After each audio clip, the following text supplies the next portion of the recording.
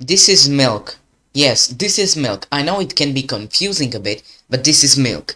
You can acquire this liquid from mammals, even us, humans. Yes, you've heard that right. Human milk. We call it the breast milk, and we feed it to our offspring, which we call our children.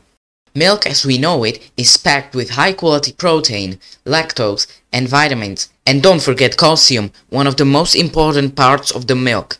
As Homo sapiens species, or as we call ourselves, people, actually need calcium for our bones.